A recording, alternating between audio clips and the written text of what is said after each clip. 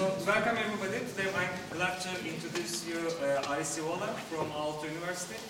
Normally this stage is where I'm reading the bio, but I think it's not necessary. So I will just leave the stage to Professor Sihvola, and I would like to welcome him on behalf of you. Thank you very much.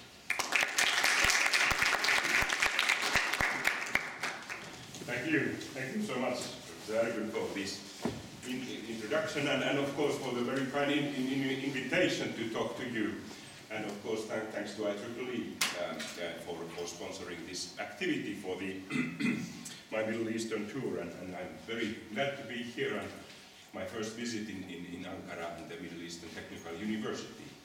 Happy to see so many of you here. I heard that this is also a PhD educational activity, so I hope that you get something out of my presentation.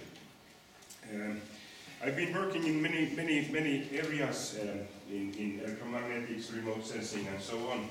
And the thing that I would like to today talk about, we discussed this previously and decided that this kind of perhaps a general view on how, at least I, look at materials from the electromagnetic point of view, and in particular this kind of the new paradigm, if you will, of metamaterials, how I see that, because I guess you are also interested in this kind of things.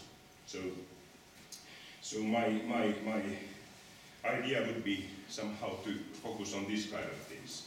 But first, to say where I come from, as you can see, Finland is there, and you can see that Finland is the center of the world. And my city is here in the southern part of Finland, Espoo, where my university, which is called Aalto University, is located. It used to be called Helsinki University of Technology. It had a long history, but 10 years ago we merged together with economics and arts and design to become Aalto University. All right, to get to the topic, I would like to introduce, get an idea, perhaps something that you have heard before.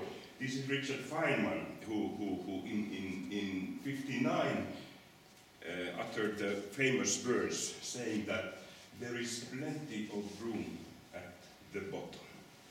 So what did he mean by that? Of course it is metaphorical. It means that downstairs somehow we cannot go there to the bottom. Matter, if you start looking closer and closer and with microscope, always has new scales and levels there. And of course that time he was a famous person in terms of developing the quantum physics. He knows that then in that level you have, when you go down to 10 to the minus 10 meters, have the atomic distances, and then the macroscopic description of electromagnetics already fails. However, from there to our everyday life level, 1 meter level, there is enormous amount of space, and you go there, and always new things happen there. And that time, 50s, there was no nanotechnology, so it was very, a prophetic way of looking at the things. Of course, nowadays we go there and we somehow go deeper and deeper. It is like, somehow I feel that it is like the ecological problem of Amazon, as we just go and exploit everything, going deeper and deeper. But somehow I feel that, and I hope in the coming 6 hours that I will be talking, then you will learn how I understand this thing. So these are, I put some, this morning, I put some keywords that I would be talking about, and let's see whether I have time to talk about all of these, but anyway. And by the way, if you would like to somehow ask something more details, please feel free to interrupt me, because I didn't prepare a very fixed presentation here. But anyway, first I will try to talk about this, what I already talked something about this, like a philosophical view of how we look at things in different scales and levels, and how we have different view of the world at that level. Then also how I see that geometry and matter somehow are linked in a way. I'll come back to that later. And then an important concept which I feel that in this metamaterial business is important is so-called emergence. I'll tell you about that later. Then something about perhaps more down to earth. I've been working very much on so-called plasmonics. Perhaps you know that, but I will tell you something more about that. And then some kind of interesting electromagnetic effects in materials. Since I know that your expertise here is very much in computational electromagnetics, so I try to squeeze in something on that. Although myself I'm not a really computational electromagnetics, I'm very like a classical type of thing and fundamental ring function person. But anyway, I work very much with my colleagues who have very good expertise and tools for computations, and that kind of cooperation has given very interesting results. What if I have time, I would really like to show in the end of my talk. So, metamaterials in a way is a word you may have heard of, which had perhaps quite a lot of hype, if you want to say, people very like a buzzword with which people are saying that they are perhaps doing the same things that they did before, but perhaps it might have good applications, and people and organizations who fund research may have been recently quite positive to this type of thing. Although I feel that if you now go to conferences, the metamaterial word is going down, but nowadays people talk about meta surfaces more. So instead of three-dimensional, most two-dimensional things. So, and it comes then clear when I will now focus on these scales. So somehow I look at materials in the way, if you start from levels, you are here up or down, as I mentioned. Plenty of room at the bottom. So if I want to look at a material, so I was earlier working on very much on remote sensing. In Finland we have snow now very much, 1 meter snow. And snow was something, but when I did my master thesis, that was about measuring the properties of snow. So snow, if you look at the picture of snow, and in fact I have it here, this is wet snow. It is a very random structure. But it has, in terms of matter, it is very simple. There are only 3 components. Air, free space, then liquid water, and ice. All these 3 have very extremely well-known dielectric properties. Air is very simple, dispersionless, epsilon 1, no magnetic properties. Water is, of course, so important to the humankind that it has been studied so much. We know all its spectral properties over all the range. And ice, in fact, also. In microwaves, by the way, ice is very interesting because it is very flat dispersion. 3.17 is the permittivity from very low frequencies up to, I don't know, even tens, hundreds of gigahertz. And perhaps you know chronic relations which put together the real part and the imaginary part of the frequency dependence of the permittivity. So if the real part is flat, it means that there is very little losses, so it's very lossless. Just like water in our optical range, we can see very clearly through water. Water is very lossless there and very flat dispersion. Not totally flat as you can see from the rainbow, so it is a little bit different in different wavelengths. Anyway, so let's go back to my picture here. So that is here. We have the physical structure, but then sometimes in my application a long time ago, I wanted to know that the satellite measures either the passive radiation from the Earth, which is then determined by the conditions of the Earth, the temperature and the dielectric properties, electromagnetic properties. But of course, then it measures a big area, footprint is large. There is no need to know the exact physical structure. I only want to know what is the macroscopic electromagnetic response of that material. Snow, ice, vegetation, soil, whatever. So the way is that I want to go up.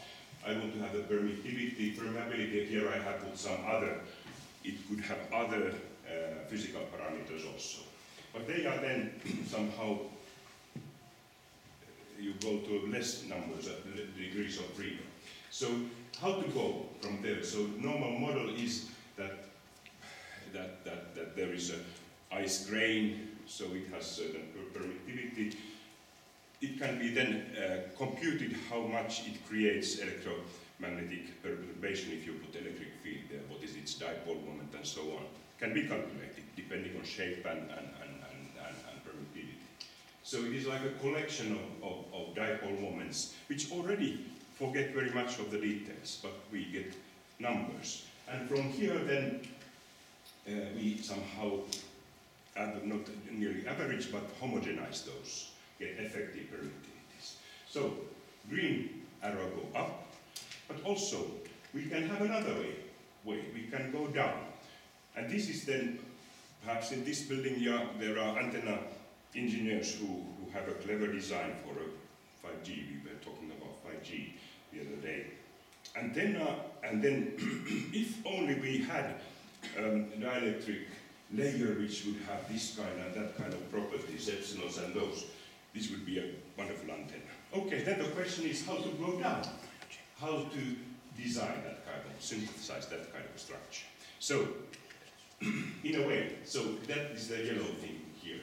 So the synthesis, we want to materialize, we want to realize, we want to fabricate something.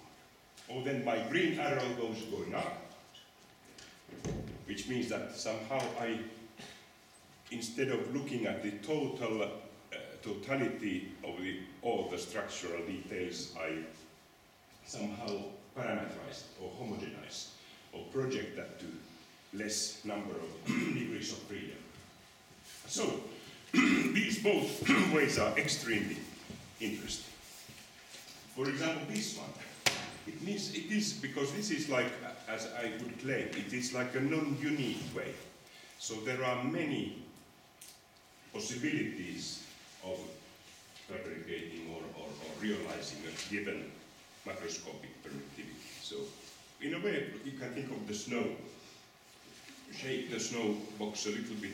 Perhaps the permittivity didn't change at all, but it is a different realization. So that is non-unique. However, this one is perhaps even more interesting.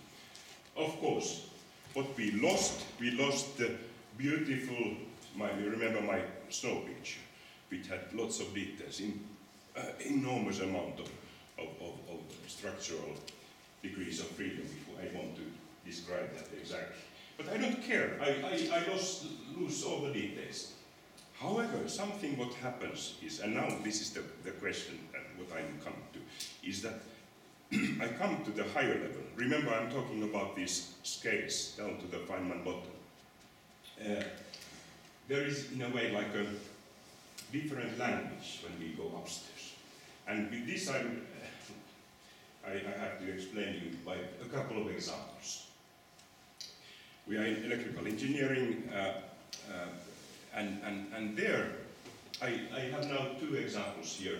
One is the one last night with Sakri and Gökhan. We went to the tea late in the evening and discussed quite a lot about the computer science and things that may happen there. So one thing that came was this cellular neural networks. That is a fascinating idea that I don't know too much about. But anyway, first of all, this idea of electromagnetics. I'm an electromagnetics teacher, so I teach field theory, Maxwell's equations, and so on. But then next door there is my colleague who teaches circuit theory, a very, very, very solid discipline in electrical engineering, where you talk about resistors and capacitors and amplifiers and so on. However, we think that we talk about the same thing, but I solve a problem of, say, a resistor. I have to ask what is the electric field at each point. It is a field problem. And then the property of the material, what is the conductivity, what is then the current density. And then that is like a three-dimensional or four-dimensional, if you take temporal thing also there. Whereas the circuit theory guys, they are zero-dimensional because they integrate everything. I don't care, it is just the resistivity of the capacitance what I need. All the details are washed away. So even in this kind of short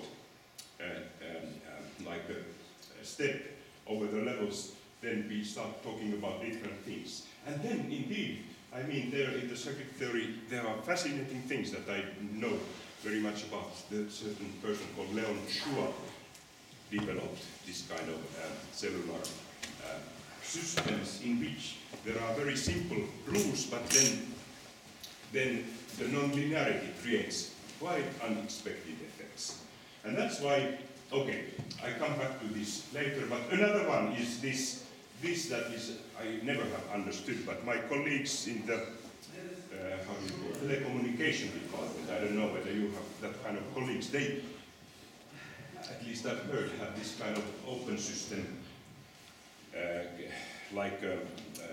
categorization of the systems in telecommunications, in which you have the different layers, as they say, physical, data, network, transport, and so on, layers. The physical layer there means that there is the real coaxial cabling, although that is already very, perhaps even higher than the circuit theory, and I feel that I am even much more deeper down there with the electromagnetics. But then if you go up here, that is going to the internet and all those things, and the people in different layers, they talk different language in a way. So I think it is in a way of language sometimes. If you do multidisciplinary work, talking with chemists, it takes a long time to understand, oh, now we talk about the same thing, but we have different words for that.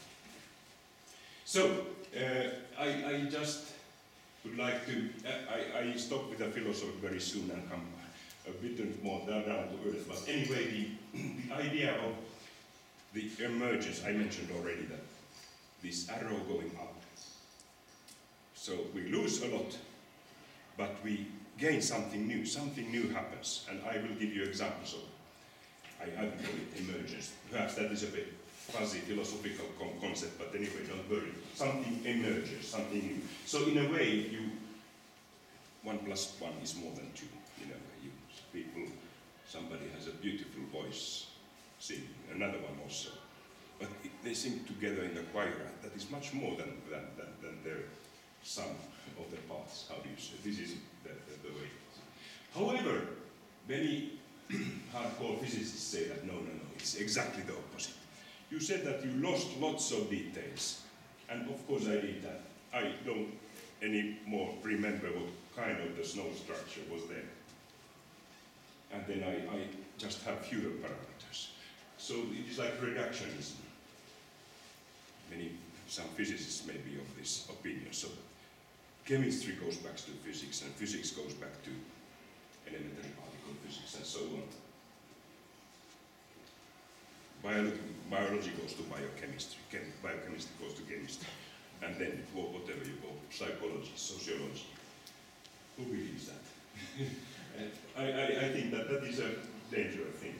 Even if materialistically we might say that, okay, everything is explainable down to the elementary particle physics, but because it's so difficult, there are so many layers that even the best computer in the world cannot do that, so better believe in this emergence.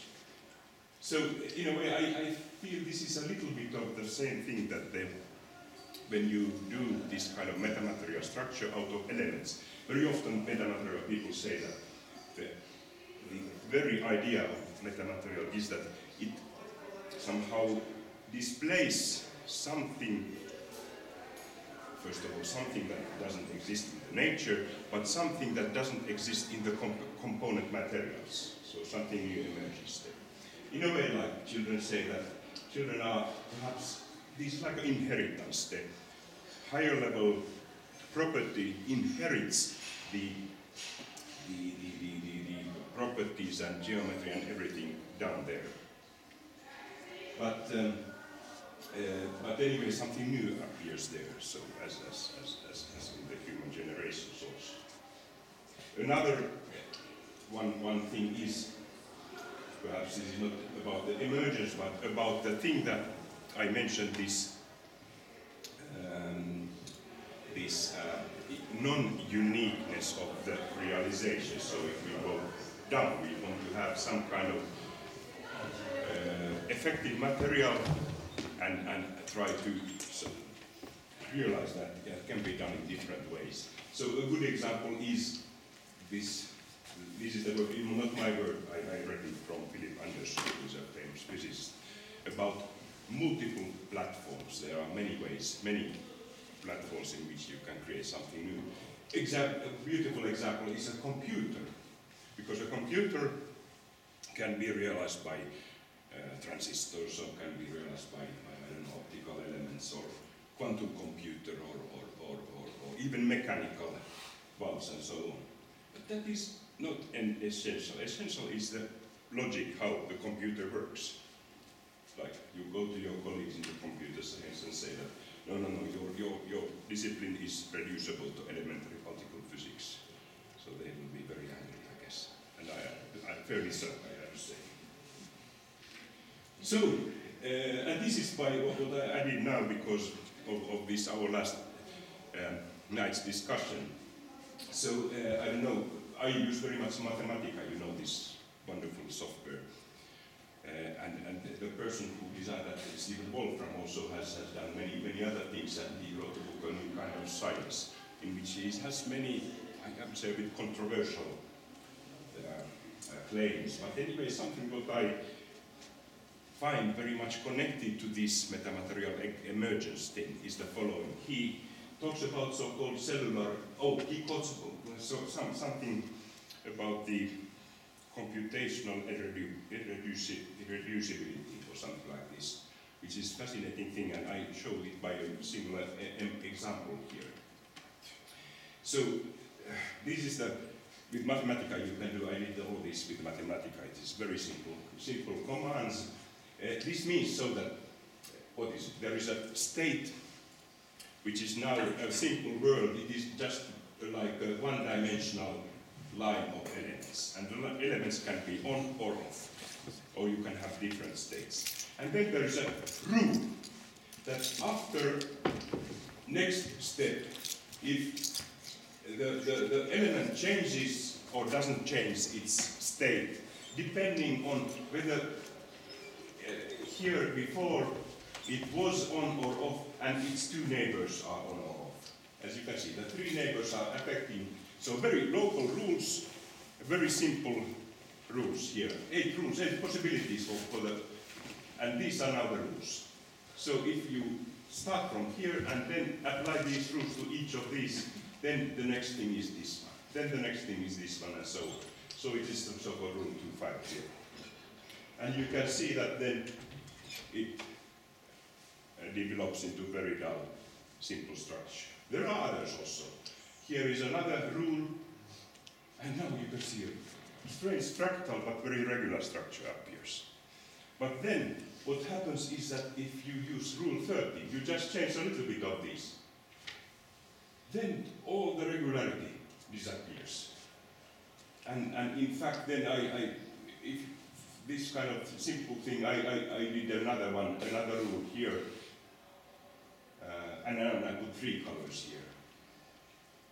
And then, okay, this doesn't seem to have any regularity, and if you run it for thousands and thousands of things, it looks like this. So if I magnify something from there, so there is no regularity. So even if the rules is extremely simple. So this is, I think, very fascinating, and I guess Wolfram says that it is even extremely, that this is how nature is. So it is a very simple, small subset of problems which we can somehow shortcut in a way by saying that the initial conditions are like this, the rules are like this, I know what the result is. No, it is irreducible. The only way to see what happens in the future is go through the steps. So this is somehow, I find it fascinating how that kind of simple rules can create complex behaviors. Okay, so that is about computer science, but I'm myself more interested in the electromagnetics and physics. But there also, this kind of emergence, I'll give you a couple of examples.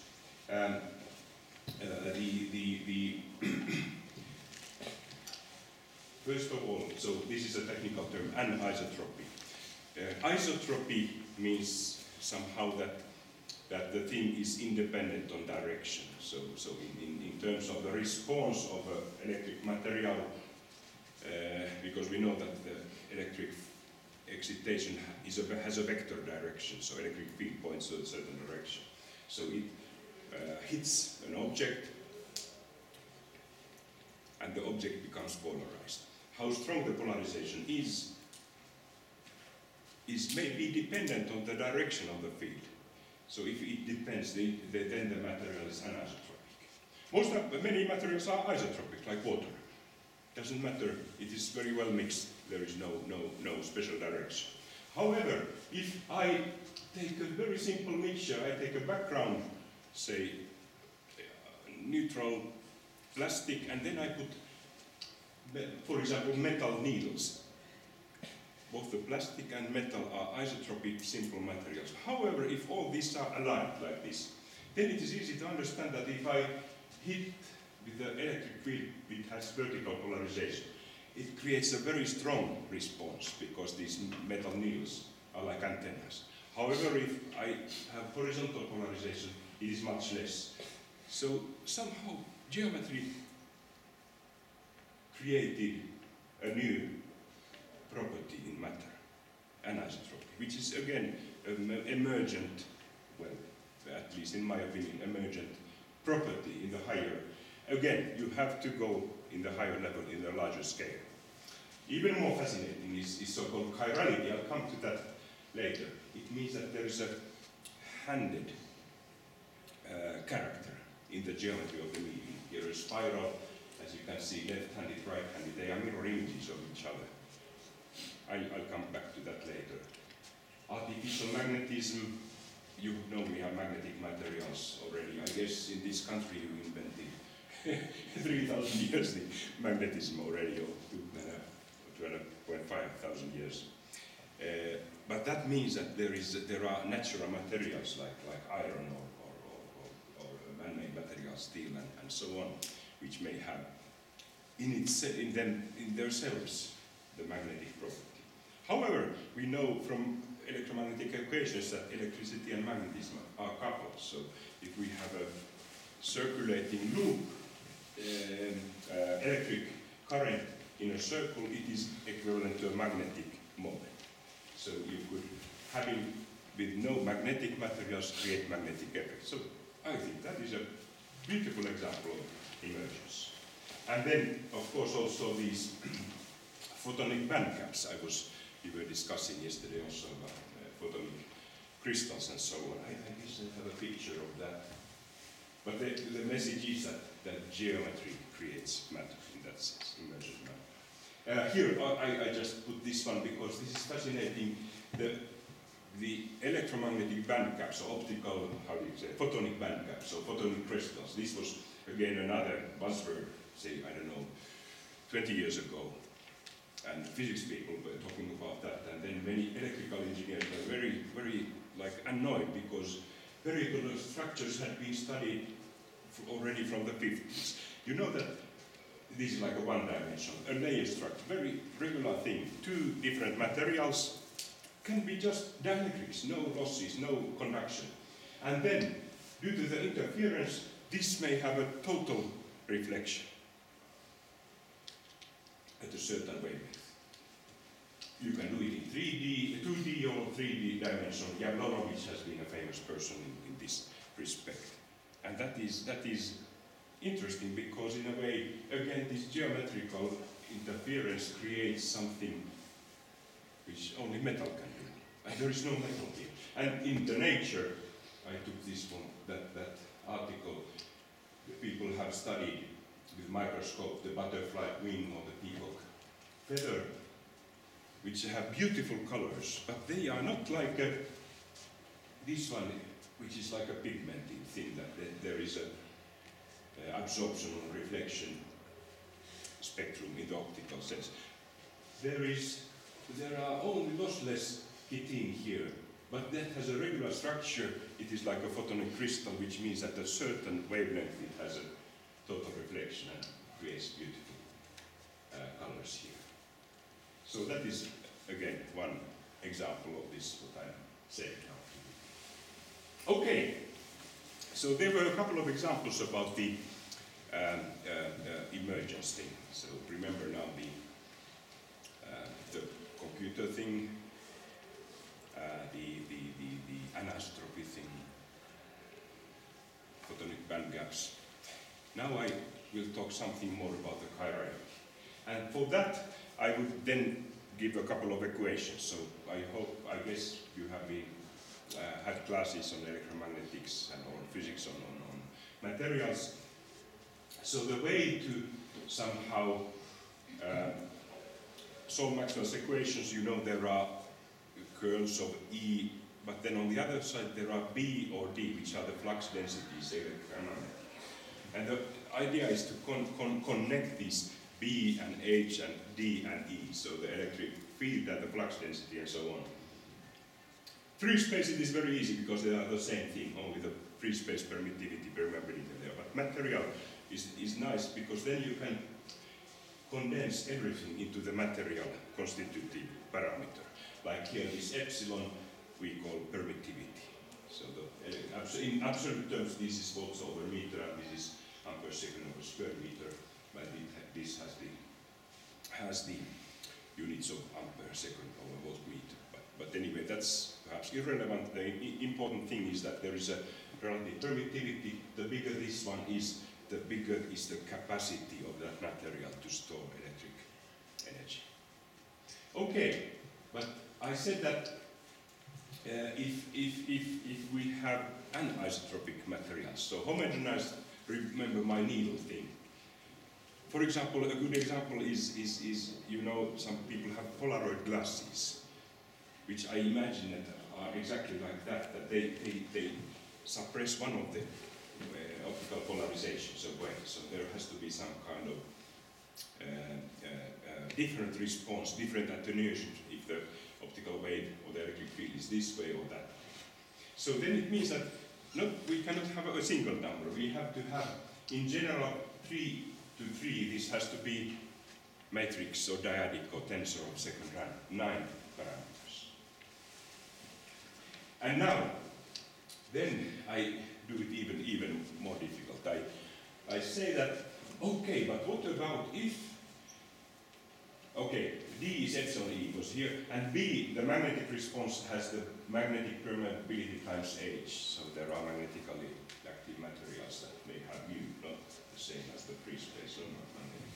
But I allow also cross-coupling here. That's what I call bioanisotropic or magnetoelectric coupling.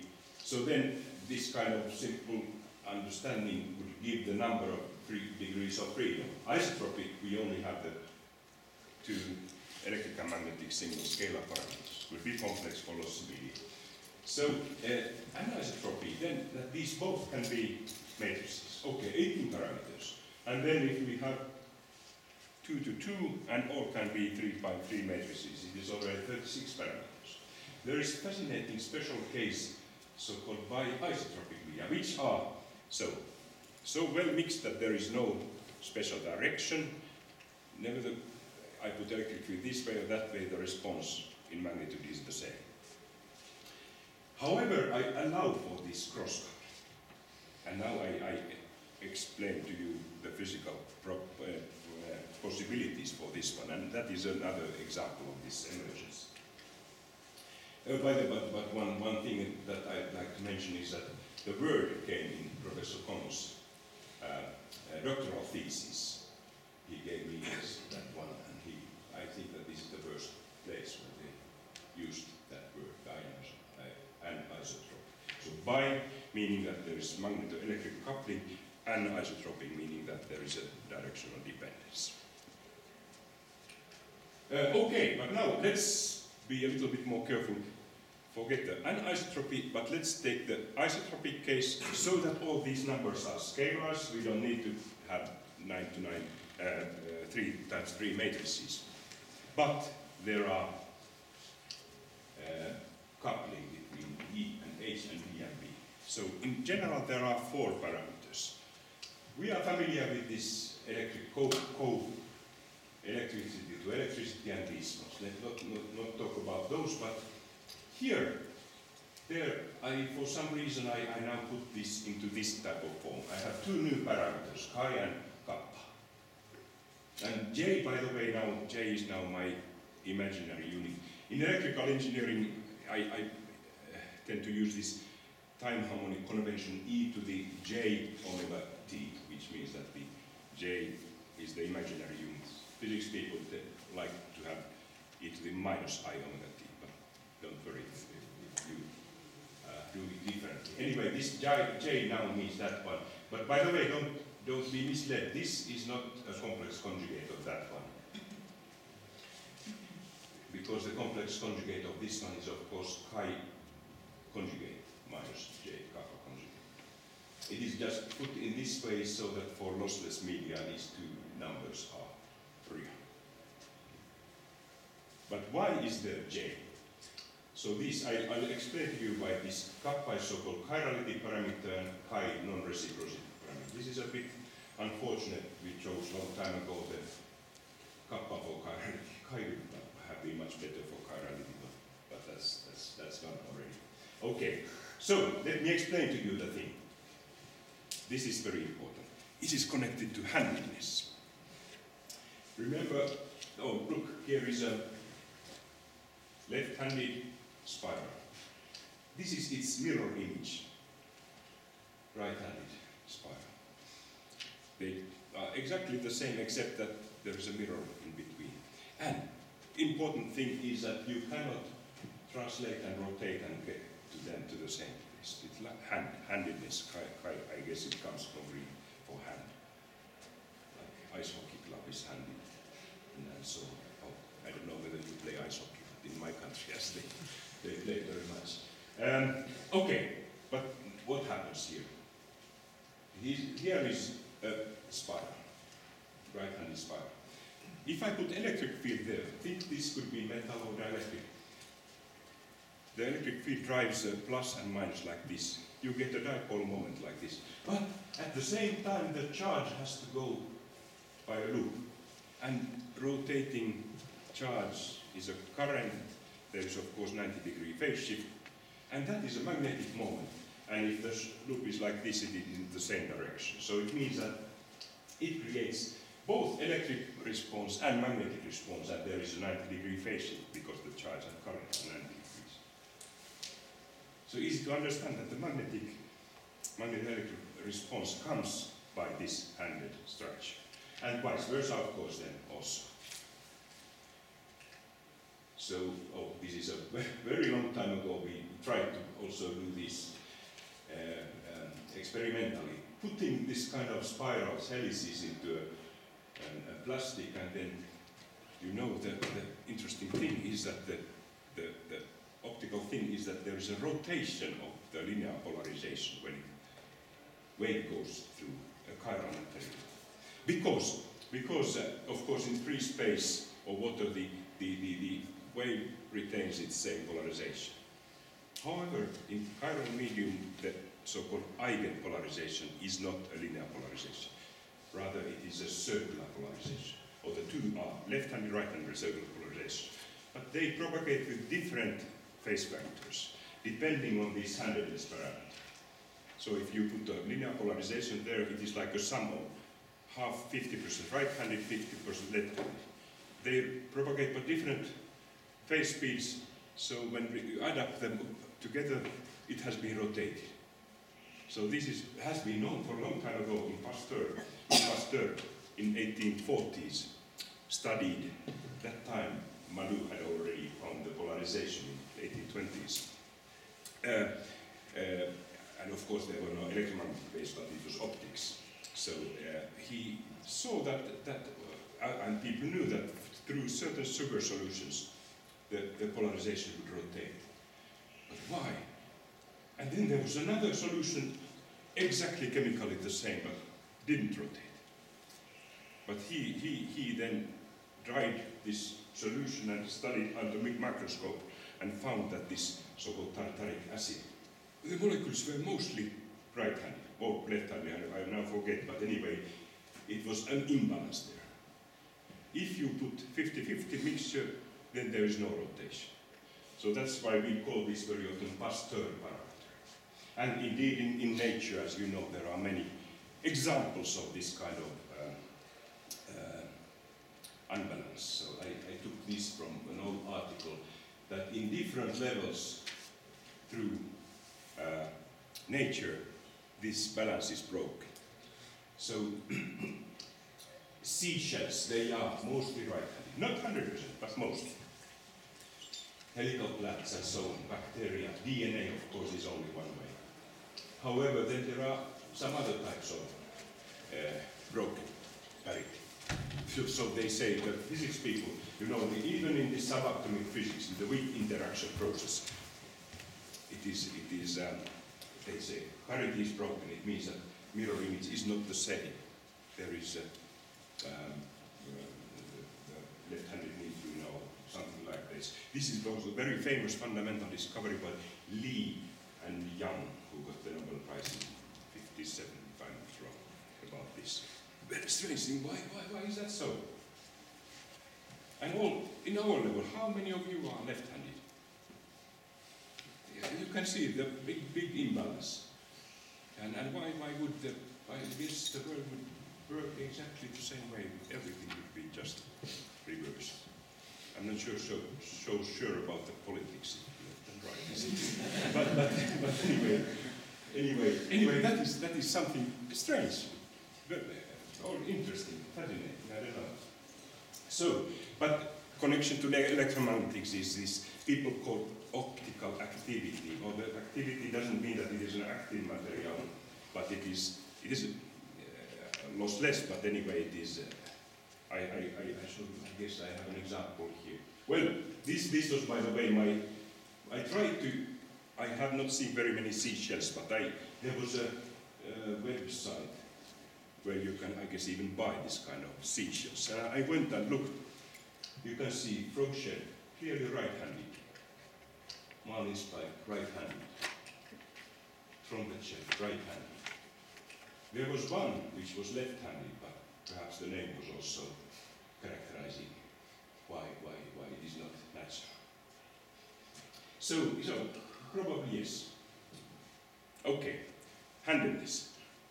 And I'm now on my story towards the, you remember, bi-isotropic, meaning that we are still isotropic, well-mixed seashells or whatever, but magneto-electric coupling. And now I'm talking about this Pasteur parameter.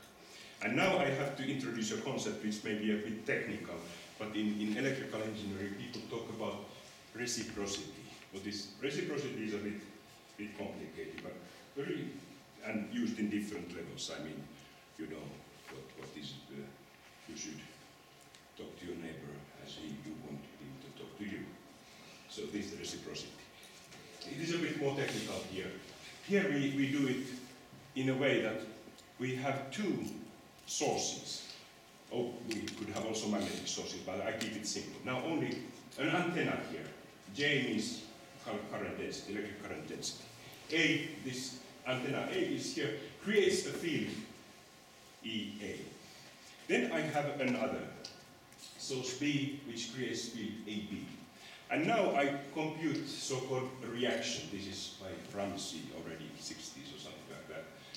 If I then integrate or multiply the A field from A with B current, so of course I integrate only over this volume here. And then do the same, I mean, vice versa. If this equality is valid for all possible excitations, then the system is the reciprocal. But if I can find a single one where it is not valid, then it is not reciprocal. Okay, let's get an example. This optical activity, remember I have now these right-handed spirals there, well mixed here. So what happens is if I send in, I mentioned that the linear polarization rotates, so it rotates like this. And then if I compute now this EA, So it is E is like this, and it is on B direction. So it had a strong value because they are parallel, these two vectors. However, if I send in the B way, it unwinds like this, and it becomes the same. So this is reciprocal. No matter how I rotate a right-handed thing, it always remains right-handed. So this handedness is a tricky thing because electrical engineering, we talk about right-handed waves and left-handed polarizations, and then the definitions are sometimes exactly the opposite between different communities. Or even worse, some people talk about metamaterials with left-handed media, which is then another confusion, but let's not go into that. Now, you may have heard about Faraday rotation. Faraday rotation is something that happens in materials. Then you don't need to have any electric coupling, but you have to have some kind of non-reciprocal external magnetic field. Like in microwave engineering, people have circulators and, how do you call it, directional couplers, which use magnetized ferrite. So magnetized ferrite is a good example. Or another even better example is they're up in the ionosphere. Solar wind ionizes the oxygen and all the materials there, and there is a free charges in the presence of the magnetic static field of the Earth. So it happens that there also polarization will be rotated. It is called parallel rotation. Now, let me see. If I send in now this like this, it rotates just like before. And now I have a large value for this integral because this is parallel to that. However, if I send this, it goes like this way. And now you can clearly see that this must be, in the sense of my definition, non-reciprocal, because now this is now the EB. If I multiply the dot product with GAAA, it is very small, at least, very different. So that means that this is non-reciprocal,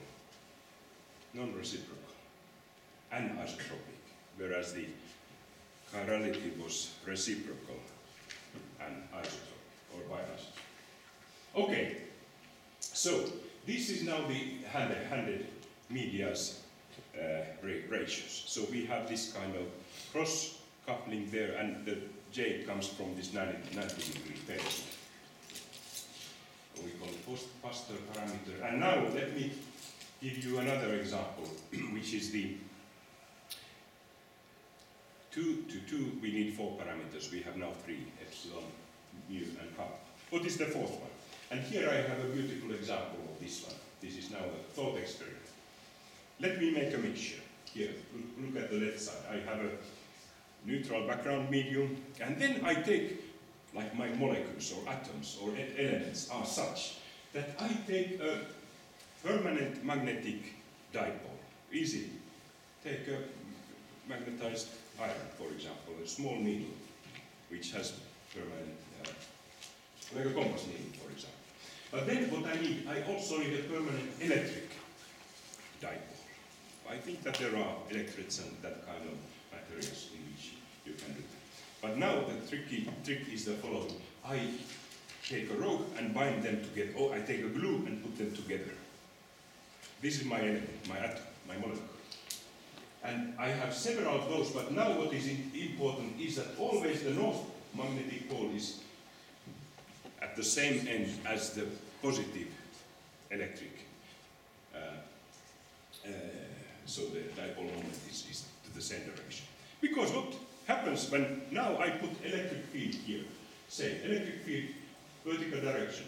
So what happens to a dipole in electric field? Of course, it, like compass needle, it tries to orient itself towards the electric dipole. So it creates electric polarization, but because of this glue, also at the same time and the same phase, you get magnetic polarization. Easy to understand that we get a cross-coupling there. And the same, if you put magnetic field, of course the compass needle goes like it, but at the same time and the same phase comes the electric dipole, electric response. So this gives a positive cross-coupling, and this is now, in a way, a mirror image, but it is not a mirror image because it is exactly the same. except that I have only switched n as to minus and plus. Of course, then it just changes the sign of this cross-coupling term. So this is what I call telegain parameter. Why is it telegain? Oh, first of all, why is it non-reciprocal? Well, it would take some mathematics to show, but anyway, you remember that in the chirality, the optical activity, the transmission linear polarization rotated. In this kind of telegain material, what happens is that the reflection is rotated. So if I send in a vertically polarized wave, the reflected has been rotated by an angle which depends on this, now this chi parameter here, which was my non-reciprocity, this number 4 parameter. And now it is, for you, very easy to understand that. Use this reaction principle. Send a wave like this, a reflection is like this. But if you send a reflection, another wave like this, according to the red, of course it doesn't come like this because this is isotropic. Of course it rotates further. So then this dot product is no longer valid. It is not reciprocal, it just rotates further. So that's why you can believe that this is a non-reciprocal effect. And why we call it telegain medium. By the way, he was a famous scientist working for Philips, and in 1948 he suggested a new network element. Before that time, it was so that all the circuit theorists said that they were 4 elements in circuit theory: resistor, capacitor, inductor, and ideal transformer. But he introduced the 5th element, which is now non-reciprocal, and with that, the number of free elements in circuit theory became down to 3. But this gyrator is a very strange element. It is, in a way, has this kind of responses between the voltage and current. And he didn't have any physical realization to that, but exactly what is needed there is this kind of telegain medium type of thing in which the electric and magnetic dipoles are, in a way, glued together. So that's why telegain is a fair name to that. So, now we have these 4 parameters here, and if we still now want to generalize this into by anisotropics. So we have not only the cross-coupling, magnetoelectric cross-coupling, but also directional dependence. Then this is quite beautiful way of putting that. Then these are now matrices or dynamics. To put this like I had before the chirality. So if these are scalars, these are just chi minus j kappa. But now if they are anisotropic, they are matrices, and then to put it in this way, theme is a transpose of a matrix or a dynamic. And then it is, well, perhaps not so easy to see, but anyway, you can see that the losslessness requirement means that all these 4 dynamics are real, and reciprocity means that the chi has to be 0, so that this is indeed the non-reciprocity dynamic. I have a classification of this one later. Well, the chirality handedness thing, of course you can see that if you somehow orient these helices, all are in the same direction, then you would get anisotropic magnetoelectric coupling, which means that, well, this is my ingenious idea, I put that kappa, blue kappa means the density of the blue, and black kappa of the black helices. It can be different from the density of the blue or the red ones. And these 3 directions are perpendicular to each other. Okay, so in that sense I can generalize the kappa has 3 symmetrical eigenvalues. However, a matrix does not need to be symmetric. It can have an antisymmetric component, meaning that the transpose is no longer the same as the original. And this is an interesting thing, a so-called omega medium. think of that kind of flat metal, which now instead of being a three-dimensional spiral is a flat one. So what happens now here is that if I put an electric field vertically in the y direction, there is a 90-degree phase shift, a magnetic loop, but it comes into our direction, x direction. So this means the cross-cutting is something like this, which is surely, well, this is not symmetric, but not even anti-symmetric, but if you then combine these into this way, you get an anti-symmetric, still reciprocal, but this corresponds to the anti-symmetric part of the chirality dynamic. In a way, gyrotropic again. So this is one of our classifications. So the epsilon can have the real part, the symmetric part, ordinary material, but its antisymmetric part then corresponds to this Faraday rotational magnetoplasma. Likewise, in the new biospherite, which these red ones are, or the magenta ones are non-reciprocal, whereas green ones, this is totally the reciprocal thing, the chiral medium, our old friend, the well-mixed spirals, or then this omega that I talked to you just before. However, this antisymmetric is fascinating because that is the Telegen medium, which was my just thought experiment of these glued things. But there are in nature certain antiferromagnetic materials that display that kind of color.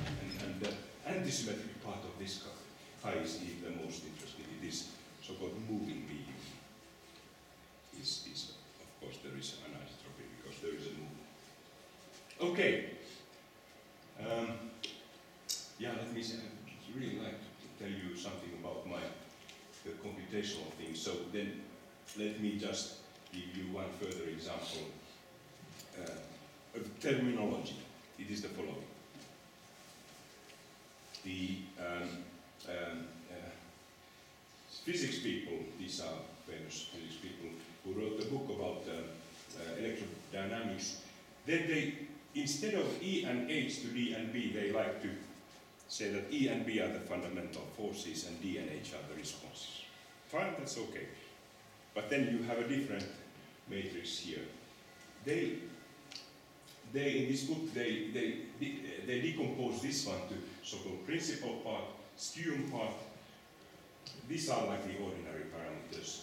This is like those gyrotropic parameters. But then what's very fascinating is a single parameter is so-called axion. Axion is an important term in fundamental physics, but let's not go into that one. It's connected to topological insulators and so on. But the important thing is the following.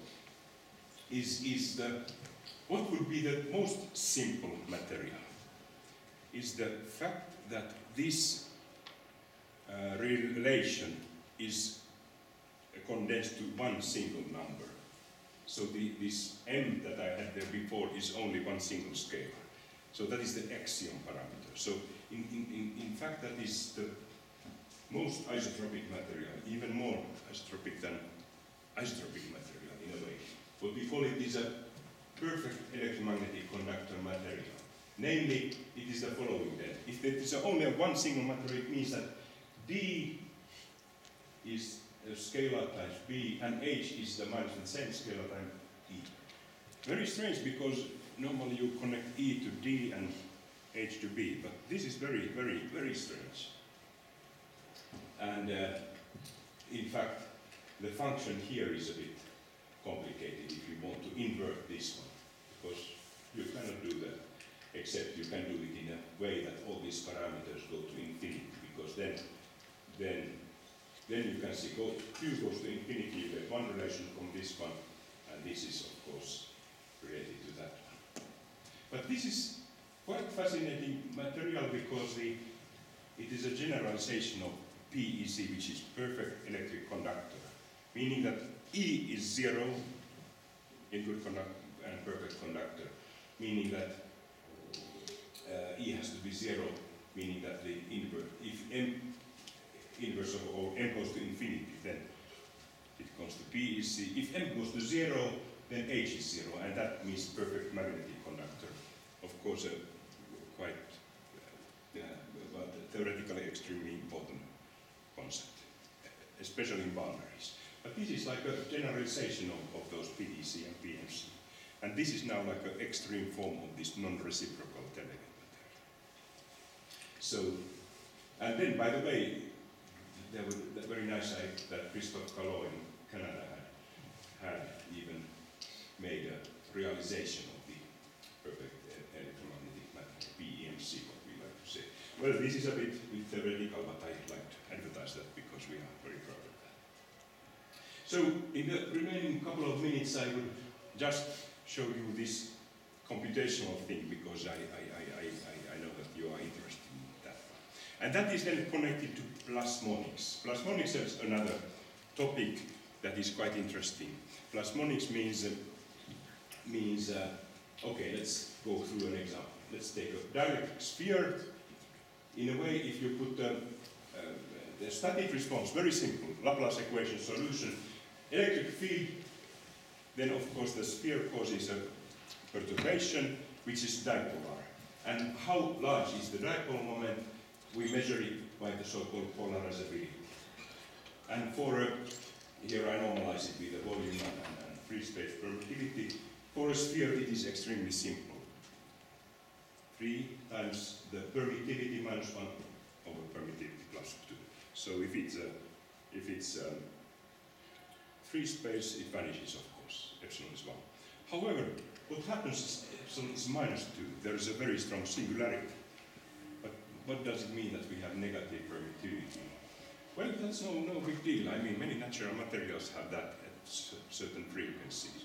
Noble metals, for example, silver, gold in optical range. And especially if we have very low losses, like for silver we do have, then there is a very strong, even if it's static, resonance. This is like a localized plasmon resonance for this kind of media. And if you compute the dipole moment for a realistic silver model, there are some losses, which means that this don't go to infinity, but it has a very high, very close to ultraviolet. And by the way, I also then computed that for this was now for static solution, and static is very, of course, if the size is much smaller than the wavelength. Okay, you have optical waves, 400 nanometers, but in nano plasmonics people have like 20 nanometer silver spheres, and there you can see that the full Me solution goes like this. There starts to be a what we call red shift here, but anyway, the static approximation gives very good. What does the color code represent here? This is okay, sure. This is now I'm computing the so-called scattering efficiency, scattering cross-section, how much it scatters power for incoming wave. So blue is very small, and then the white is highest. So it means that we can see that here, at this exactly as I showed before, there is for small spheres, there is a very strong one, scattering efficiency. Well, I also then, if you do the full Me scattering, then I did it also here. This is the same color code here.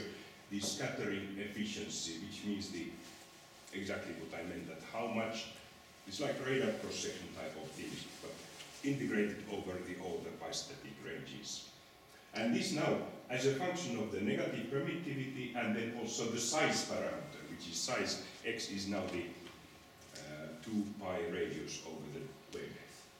And you can see that there are many multipolar resonances here, very sharp, extremely sharp, that I cannot even resolve here. But the main dipole resonance redshifts strongly when we increase the size. Okay, so let me jump a little bit. I just showed to you the famous example. Have you heard this? Is the Lycurgus cup in British Museum. I myself took these pictures. One, this one with the flash, this one with no flash, showing that the reflected light and transmitted light have very different characteristics. This is like an example of medieval nanoplasmonics, because they said that they have studied that inside the ceramic there are silver and gold nanoparticles. And indeed, then people have been doing very nice things. Here are examples I took from an article which has gold hollow nanospheres, and you can see how beautifully the spectrum changes and the color changes. That somehow reminds me of another picture, which is but I guess this is not nanoplasmonics here. Okay. So if you allow me a couple of minutes, but this is the very interesting thing that I very recently about our computational efforts towards the plasmonic field. Is that following we have Pasi Ylajala, which some of you know very well, has been developing with his colleagues a software with which we can solve with the surface integral equation method of moment type of solution all kinds of single scattering responses. We are, as you can see, I've been interested in these single scatterers and not so much in very heavy computation. We do these desktops, but anyway, quite nice. And then with this, you can then of course see all the surface currents and so on. With this one, then I was interested in, since we know the sphere, how it reacts in the plasmonic range, what about how does the shape affect that? So one way of doing that systematically is to go to a certain supersphere. Here I guess you know that with this way, if you change the parameter here, you can go into the cube or to the octahedron or even to the star-shaped things. And the interesting thing I was asked him to calculate was how do these spectral things change with the shape? So in a way, with the shape you also can then shift the resonances. And that may be sometimes very interesting and useful information in say, some kind of energy efficiency applications in which you want to absorb energy for solar cell or some kind of other kind of applications. Well, anyway, but now the very interesting thing is the following. Now that I talked about this polyhedra, long time ago, this was in 2004 when Pasi and Seppo and those guys came to our laboratory, I asked them that, oh, so I know you're so good in computational electromagnetics. I'm interested in, can we find out what is just this alpha, this polarizability, which we know for sphere and ellipsoid, but for a cube, we cannot solve it analytically. So, okay, we started doing so. And these 5 classical regular polyhedra try to be so solving this type of equation numerically and with different kind of elements. That was a long time ago, 15 years ago. But anyway, we pushed it so far that we could get very exact results and reliable results for all these polyhedra, of course, quite dull results. This now tau is the permittivity relation to the outside. So that time I didn't know anything or was not interested in plasmonics. So this is positive. So it goes from 0, it is like a PMC, to infinity, which is PVC. For a sphere, you know, 3 epsilon minus 1, epsilon plus 2, it goes to 3 here, and then epsilon being 0, it goes to minus 1/2. That is a PMC dielectric response.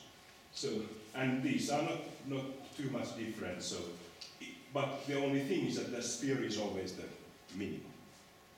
Always, any change you do, then you increase the polarizability. So if you relate these to the sphere, then there is something like this. And tetra, which has the sharpest corners, is highest.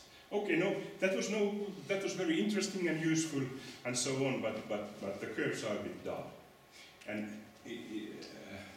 But anyway, it was very nice that we could get quite, I trust that 4 or 5 digits of these numbers. And in particular, and this comes now, the interesting thing, I wanted that, okay, let's try to have a useful, just like a Pade approximation formula that, for example, for the cube or the others, I have a certain permittivity and the formula gives me 5 digits of accuracy of the permittivity. So, okay, now it is here. So then that was interesting, but didn't. But then so that was it. And then the question comes that what about plasmonics? If the permittivity, this tau becomes negative. So it was not meant at all to be negative here. But then that kind of approximation, of course, gives us 4 poles. And nowadays, and this is my student Dimitrios, who is now working on this one. And by the way, we have a formal thesis defense next month, and that is our system of doing the defense is very formal, and I'm very happy that he is on that position already now, and he has been now working on many things, including plasmonics and this cubic or other polyhedra. And then, very interesting, he had been doing now together with Pasi, the new formulations, very heavy calculations on the plasmonic properties of cubes and others, and found extremely interesting resonances. So for the sphere we can calculate those analytically, you remember -2, -1/2 and so on. But what happens for the cube? And that is extremely difficult because you know that sharp corners and negative permittivity is not a very good combination. You have very high singularities there, and the numerical computational approximation is difficult. And that's why people have been working on these ones for a long time and have estimated what kind of resonances there exist and appear. And they haven't converged too much. But now Dimitrios has been calculating those, has very good things, but my most important message is here the following. Even the old article, when we had the 4th order denominator, which has 4 poles, then also predicts 4 poles, I mean, by the infinity for the polarizability. Even if that was not meant at all to be like that, somehow this function contained information outside its own regime, in a way. Because then, if you compute those, they could very nicely correspond to these ones that have been computed otherwise. Of course, you can see that there is quite a lot of scattering here, but that is exactly due to the fact that it is very difficult to catch these things. Perhaps totally impossible for the absolutely sharp cube, because probably the energy density certainly becomes infinite, but also perhaps the total energy, and then there is no absolutely sharp corner in the real life. So we have to have P, you remember the P value which gave the sharpness of the supersphere. So this is something like 50 here. So then that means that is not only a function of the number of elements, how we do denser, but also the sharpness of the element itself. Okay, so that is some small things about that, but let me finish with my good friend Johannes Kepler, who said that ubi materia ibi geometria, because I think that very perfectly fits into this one. So it means that where there is geometry, there is matter, and that is exactly what the message of this emergence is. Okay.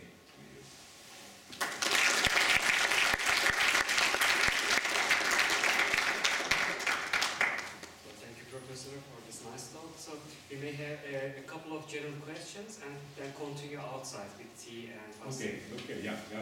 Feel free to ask anything if you like. Thank you for the introductory and the perspective you provided in this talk. It was very teaching. So I have a question about this anisotropic materials that you mentioned. As far as we know from antenna theory in free space-like spaces, the most isotropic source we have is a dipole. But even though the most isotropic source we have is the dipole, it is not actually isotropic. It has a, let's say, a donut-like radiation profile. Yes. So I was thinking, perhaps with the because that is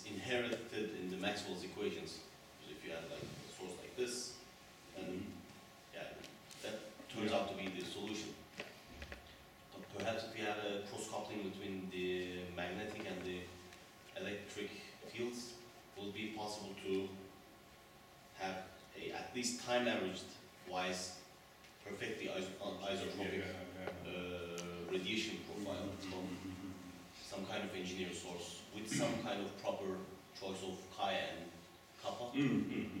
Yeah, good point. So about the isotropy, so in terms of the material relations. Actually, biisotropic could be most isotropic actually.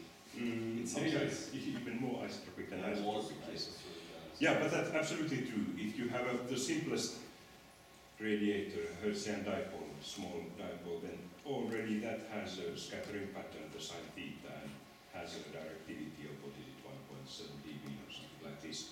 And that is absolutely true, because always an element radiates such that it doesn't radiate into its axis direction.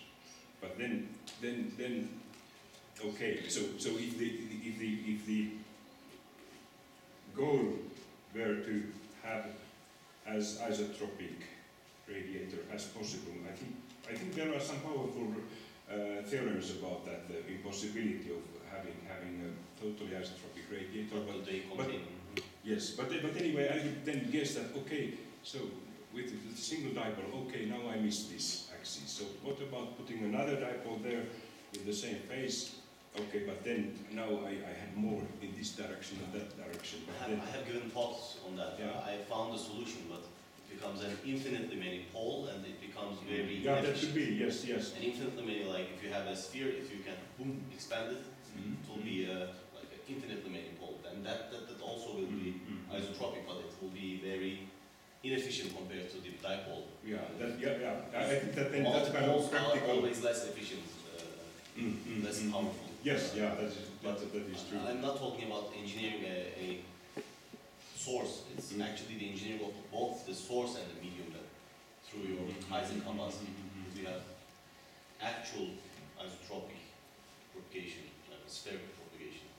Yes. So not in free space, but you mean the propagation through yes, the medium. We engineer the source and the space.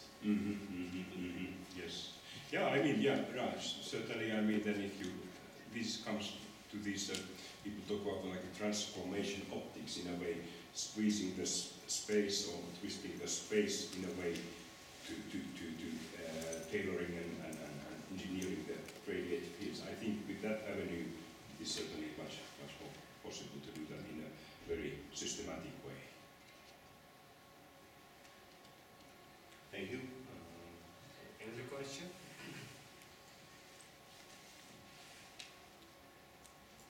If not, I can ask another question. Yes. Then you go back to the this slide with this deformed sphere. Okay. This one. Yes, so do we have some form of directionality dependence? Oh, yeah, that's a good point. Yes. You don't talk about. No, very good point. Because in a way, sphere is nice because it is so it has so infinite amounts of symmetry axes. The cube or polyhedra or these superspheres are, I mean, symmetry in that sense that all the three perpendicular excitations give the same result. So it has like, in terms of the dyadic or the second order tensor response, they are equal to multiple of the unit dyadic or unit matrix. So there are no dependence in that sense. Of course, then there are higher order non-symmetries. So, but that's why, I mean, I was interested in keeping this in this level of having the symmetry in the three directions. Oh, I guess it has even more, cube has many more symmetry axes also. So that we keep it simple in the sense that we only have one single number as the dipolar response to these ones. You penetrate from like a corner? Yes, right. If we come from this way, we can come from any way because you come from a corner, right? Even if we come obliquely, arbitrary direction, then anyway the field that excites that can be always then decomposed in three orthogonal components. And since all these structures are symmetric with these components, the response becomes a single number. So it doesn't matter from which direction we Single come. number. But I think that the source of multiple responses. Yes, yeah, absolutely. But now I'm only Something talking. between X and Y and Z. So I should emphasize that I was only now interested in the most important, which is the dipole component, and that is then the alpha is I should say dipolarizability, and then we have of course quadrupolarizability and so on. Yeah, good point. Thank you. Yes. Thank you. Right, then, yes. Are anisotropic materials electromagnetically scalable? Because of their weird relation between their fields, are they still scalable? Scalable in the sense that, of course, these phenomena are like universal, but I mean that if you so want to take, for example, a chiral particle material which is created by that kind of spheres, then of course the scale is very, very important there, and it is very, of course there is a strong dispersion. It has a strong chiral response at the frequency where these helices are resonating, but then if you mean scalable by the sense that can the same mechanism be done for say 10 times higher frequency, then but then one has to be, in principle yes, so one has to be then squeeze the sizes 10 times, but then of course have to remember that the dispersion of the parameters also stays the same, which not necessarily happens. It may be that if we have a spiral conductor at a certain wave, but then in say 10 times higher frequency, its conductivity is no longer the same. So in that sense, taking those kind of things into account, then the scalability can be maintained. So we will thank the speaker again, and before going actually, I would like to have a group photo with everybody. Yes, sure. If you come here, and we will take the photo. Thank you very much.